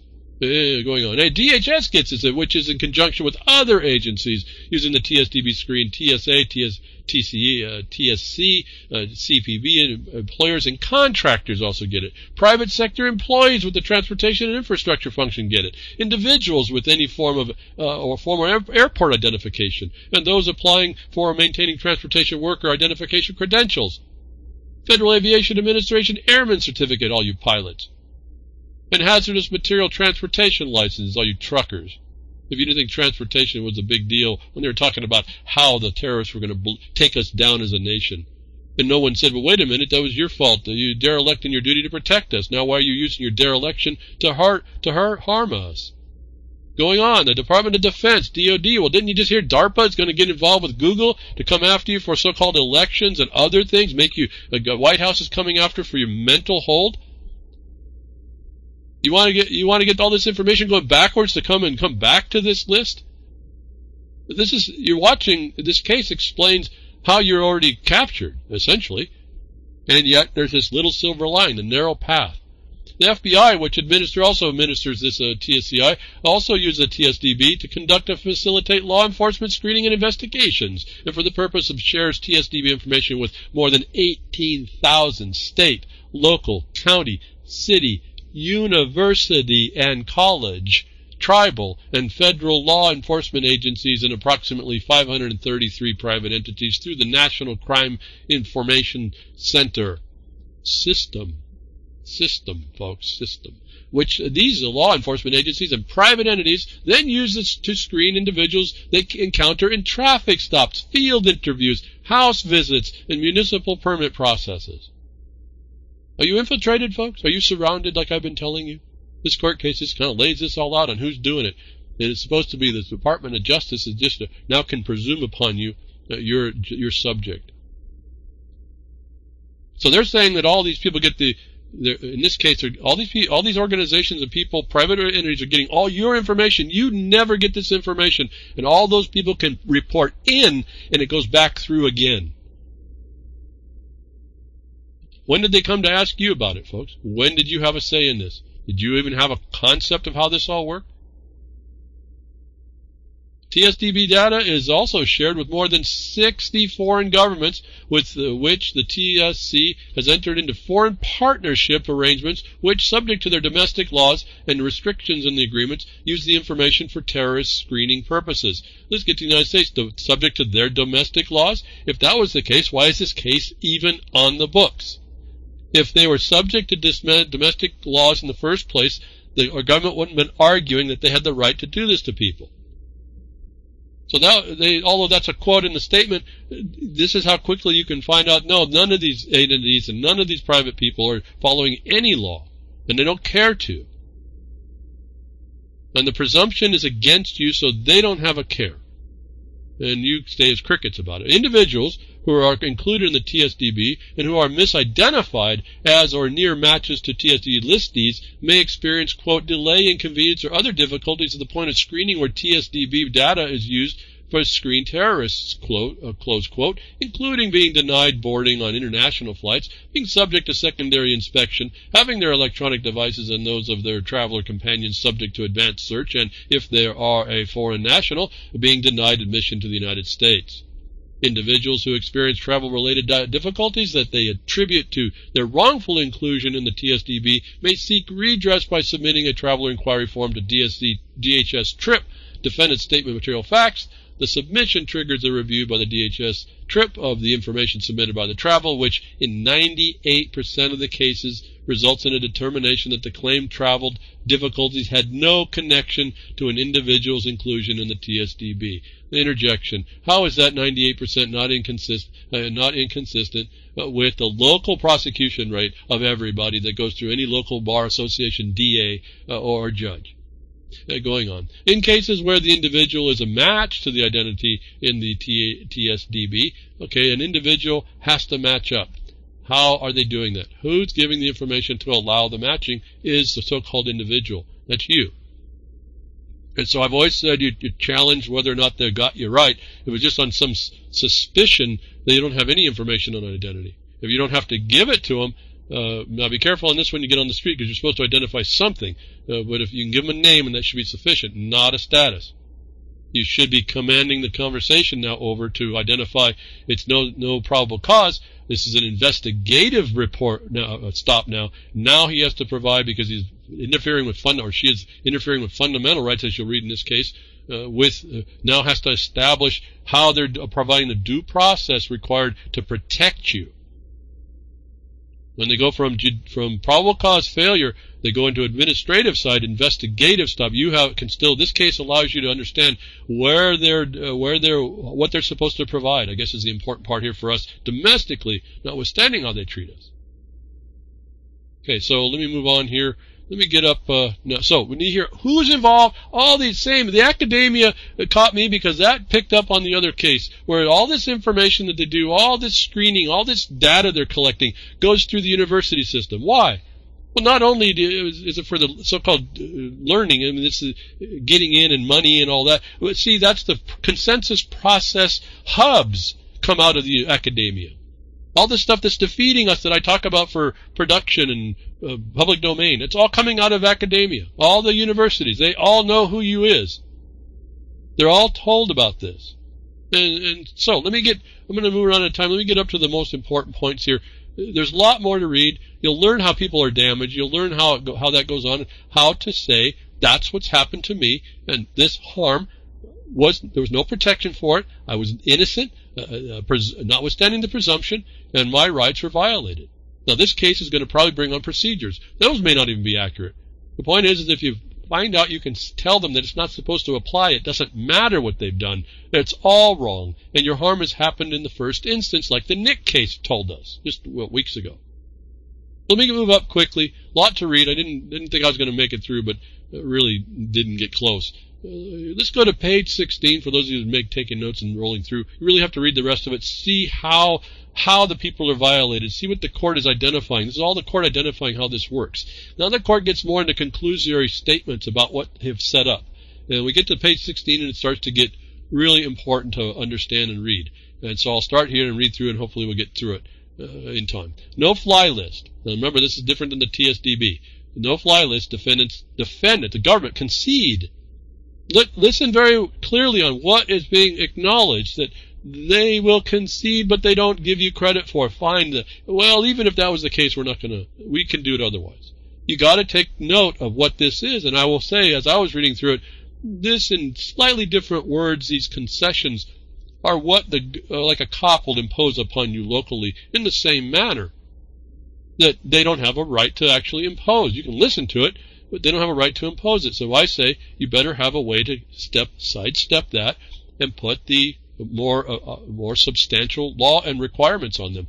Defendants, the government concedes that there is uncontradicted testimony that at least 5 of the plaintiffs in this action, give their names, are regularly subjected to enhanced screening that they attribute to their inclusion in the TSDB. Plaintiffs have adequately... Okay, here's the point about this, folks. They couldn't know that they were on the list. This is what I tell you to do. You find out the elements that constitute the consideration, the probable cause you believe that it would be on that list because of how you're treated. You're only treated because you would be on that list, otherwise you wouldn't be treated that way, to cause the presumption to flip that you are on the list even if the government doesn't want to present it. And this is that little paragraph was a critical insight, that the plaintiffs had to do that. They had to construct elements of harm, tie it to some other objective basis, then they could imply that it was effective. Based on the fact that the idea that if it's not, they wouldn't have it. The law wouldn't require it, wouldn't allow it. And so this is an important element on how you do this. Going on, plaintiffs have adequately, listen carefully, folks, because of that, the uncontradicted testimony, in other words, affidavits or depositions of 5 plaintiffs that they had subjected to enhanced screening, plaintiffs have adequately established with sufficient certainty impending future injury that is, quote, actual, concrete, and particularized and traceable to the defendants. That quote is right out of the law what you have to do. It's not just your opinion. You have to establish accurate, concrete, particularized things that are traceable to the actor that's doing you harm. If you don't, you lose. There's a list on how you do what you need to do, and that the plaintiffs in this case did it. You get to go read for that. Those who administer the TSDB and use it in determining whether an individual is detained for additional screening. In that regard, because of the enhanced screening and other travel-related difficulties they have encountered, multiple plaintiffs have refrained from exercising their movement-based rights, including their right to international travel. Remind you here, they also talked about domestic travel. I think we're going to get to that, but don't forget that's also included in your treatment underneath all these cops getting all this information to red flag anybody they want. They do this even without this list either. This is my problem with this, is that you know it's happening otherwise, that you can use to go backstep these conditions in when you're making your record at the point of first contact. As the court recognized in Muhammad, 2017 case, these plaintiffs, for all of you that want to vilify, I don't know if anybody in my listenership will or do, maybe I'm wrong, maybe you do, you would vilify like Muslims or Islam or whatever, understand that they were the low-hanging fruit. You're next. And so you should give a credit to the people that have suffered and were willing and able to come forward to make this case, at least this case, that you can now reference to what's coming your way. That if they hadn't done this, for whatever their reasons, and for whatever vilification you might place, they hadn't been treated like this, they wouldn't have brought this out, and you wouldn't have been known you're next. And anyway, as the court recognized in Muhammad 2017, the plaintiff's, quote, decision to not engage in international travel because of the difficulties they reasonably expect to encounter upon return to the United States is sufficient to demonstrate standing. Remember the Nick case. The harm is immediate. You don't have to go through any administration. Defendants argue that the plaintiffs, well, do I want to read this? Okay, they went to the ripeness. The basic rationale in the government's objection to this position was the ripeness doctrine to prevent the courts through avoidance of the premature adjudication from entangling themselves in abstract disagreements. The court assesses ripeness by, quote, here's a test, here's your thing, you've got a balance here, folks, the test, what the court's going to do when you bring your case, or this will the record you make with a point of first contact with a cop or a code enforcement officer or whatever. You need to establish these things. That's just what I'm talking to in the investigative reporter part, when you have a different word in your mouth, you have a different question. It's not just that I'm free to go. You establish that they don't have the right to continue, that you stepped into a fundamental position that's protectable immediately, not subject to the investigative interview. And the court assesses ripeness, the ability to go to judiciaries, in this case, the ripeness by, quote, balancing the fitness of the issues of the judicial decision with the hardship of the parties of withholding court consideration. A case is not ripe when, quote, the problems such as the inadequacy of record or ambiguity in the record will make the cause unfit for adjudication on the merits. Interjection again. How many times have I told you? You make the record, make it adequate, make it direct, certain. In this case, don't make it an ambiguity. And I'm talking your first point of contact, not dealing with an agency administratively. I'm talking about your investigative stops. That's what I'm talking about, your point of first contact. What you're doing is that statement that the court just did, and he makes reference to other court cases. So I'm telling you that this court decision supports what I've been telling you is what you need to do and put it in your head and your mind ahead of time. How we actually should be thinking as a society. The court goes on here, and Muhammad, then they cite this, so the court concluded that the plaintiff's challenge to his inclusion in the no-fly list was ripe despite his failure to exhaust DHS TRIP's administrative requirements because, quote, there is nothing hypothetical about plaintiff's claims which attack the constitutionality of the no-fly list, close quote. Folks, what have I been saying? Attack the Constitution straight up. Don't put up with the administrative intrusion. That's the Nick case again. I'm just talking since I've been telling you this for decades and writing about it before. But the court further observed that this is a different case that this judge is relying on. And actually, I think this judge has been involved on these cases, so that's a continuum of discussion. The DHS TRIP process is already established, and plaintiff's participation in the process would not provide the court with more information about how the process works than the court already possesses or could be presented at trial. For substantially the same reasons, the claims brought by the plaintiff who have not exhausted their DHS TRIP remedies in this action are nevertheless ripe for adjudication. The plaintiff's claims are therefore justiciable. They get to go to judicial. They're not stuck in that exhaustive administrative remedy hold that they like to put everybody in. Well, how? Because your fundamental rights have been involved. It triggers it immediately. They did a Fifth Amendment, essentially takings interference claim. The procedural due process claim. Whenever a person is deprived, quote, liberty or property interests within the meaning of the due process clause, close quote, procedural due process mandates, close quote, constraints on governmental decisions. Citing Matthew Eldridge versus Eldridge. The strength and scope of those constraints vary, quote, as the particular situation demands, close quote. What have I said? Case by case basis is what they're saying there. Your particular situation articulated clearly and succinctly is how you move your case through, not on someone else's. And in other words, the strength and scope of these constraints vary if they don't have an authority that's only going to be declared by you.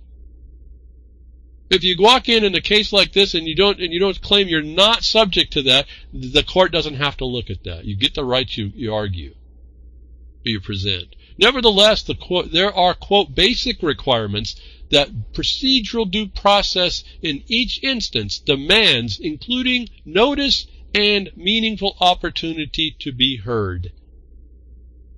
There's your definition of due process, exactly what I've told you. Notice and opportunity. Notice, opportunity, and I add time and place. You have to have a time to do it and a place. In other words, the record has to show you were given that, and that's also part of the evidence. But what do they say here? You see the word including. Including means that's what it is. Nothing more, nothing less. Due process demands notice and meaningful opportunity to be heard. The word meaningful is serious. There's a heart attack in this case that people overlook. This is a presumption against the government that requires the totality of the opportunity was dealt with. Not that, I get to complain, refute, and then it falls on deaf ears, they round file it. No, a meaningful opportunity to be heard. Heard is a trier of fact, and it's supposed to be a neutral trier of fact. How do they do that inside an agency? And then how do they do it when you say, but I'm not supposed to be part of this whole thing anyway? Is what I would like you to think about as you're thinking about what they're saying here. The Supreme Court outlined the applicability analysis for procedural due process claims as follows. Identification of the specific dictates of due process generally requires consideration of three distinct factors. First, the private interest that will be affected by the official action. Second, the risk of erroneous deprivation of such interest through procedures used, and the probable value, if any, of additional or substitute procedural safeguards, and finally, the government's interest, including the function involved and the fiscal and administrative burdens that the additional and substitute procedural requirements would entail. Now, if you thought you had a free right, and you don't think the government's interest in every regard is not considered, take special cognizance of that last part. Fiscal and administrative burdens. Now, you got to be very sharp to figure out where they're cutting corners too sharp, and that's what this case starts to become about. But you're still subject. I've been saying you need to set up your record to the status that you weren't supposed to be subject, not to even this. Then we're going to get a lot better. But anyway, the Matthews case calculus contemplates a judicious balancing.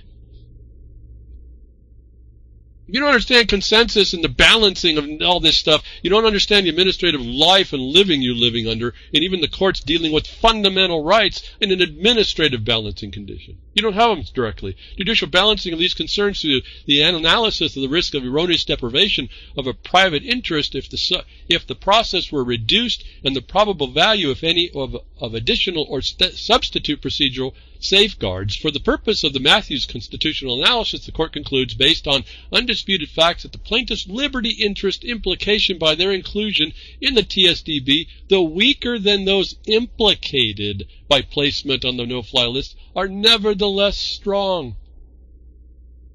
Nevertheless strong. And I'll have to end right there, folks.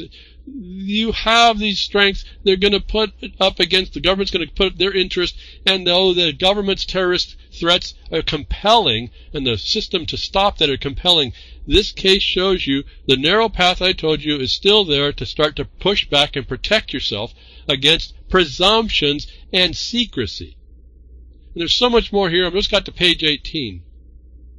There's many more points about this discussion that we can discuss. The basic requirements was important for you to hear that I tell you about the due process. The court concludes administrative process used to place a person at TSDB has inherent substantial risk of erroneous deprivation, and additional procedures similar to the no-fly list would reduce risk on erroneous conclusions. Tell you they're not going to take out the no-fly list as unconstitutional, but that the inclusion is a substantial risk of erroneous deprivation. Just what I've been telling you. If I'm a presumed innocent, a United States citizen, and even so, in the United States properly, I can't be presumed to be the terrorist subject to this organization.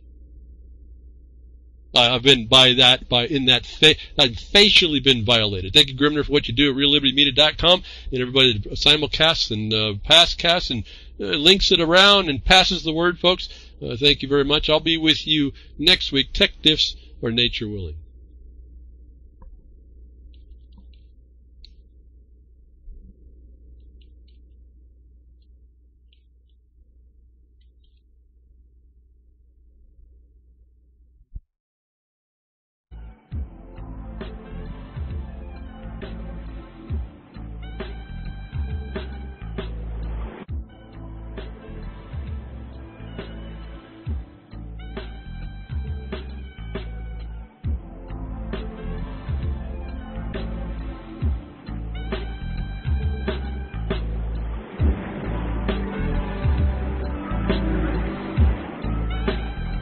Well, that's another lesson.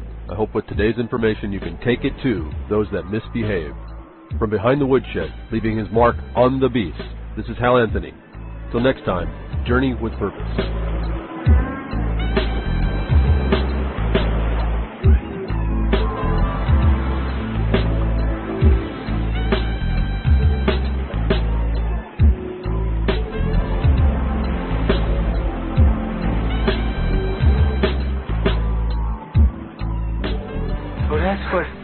Up a can of whoop-ass feels like.